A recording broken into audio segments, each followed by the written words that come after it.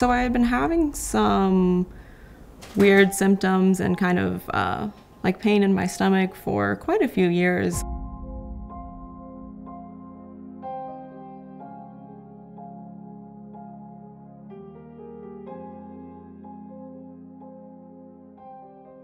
Alyssa is a very pleasant young lady who has been dealing with headaches, dizziness, vertigo type symptoms that were very vague. In 2019, I started having pretty bad pain in my hands, and it just started to get progressively worse, to the point where I was dropping glasses and stuff because the pain was so bad. And I would get really dizzy randomly, where I'd have to hold on to something. Prior to seeing me, she had seen many other physicians to help diagnose her condition. She got brain imaging that showed the AVM. My neurologist explained that an AVM was basically a mass of tangled vessels that were really high pressure because they were missing the capillaries that kept the pressure down.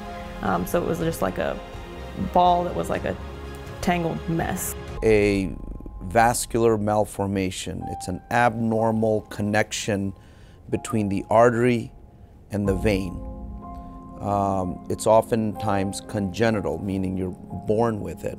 And that is what showed up on Alyssa's MRI. At the time that Alyssa called me and told me about the discovery of the AVM, I was actually in the process. I had just had the appointment to pick out her engagement ring. I didn't want her to feel like that I was only proposing because she was having a major surgery coming up. So it was an interesting predicament trying to figure out how I could still support her and encourage her and make her my wife without having her feel like I was doing it for any other reason besides that I loved her.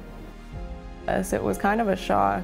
I was 24 at the time, and you don't really expect that you're going to find a mass in your brain. I know I have this ticking time bomb in my head is what it felt like. I don't want to feel like every time I get a headache, I'm worried that, it's ruptured and something terrible is happening. The advantage that we have at Inova, we were involved in cases like this, these complex cases, we discussed in our multidisciplinary conference, where there are other physicians that deal with this kind of problem, all weighed in as to what are the best options for her.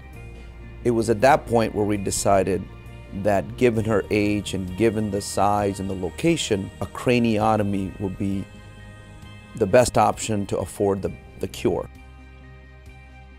In Alyssa's case, we used the latest navigation to perform our procedure. It's like a GPS system to let us know exactly the trajectory of where we're going. We were able to do what we call an intraoperative angiogram. It's a confirmatory test that when we finished, as we wheeled Alyssa out of the room, we were confident that the problem was gone. I'm really happy with my recovery from my surgery at Inova.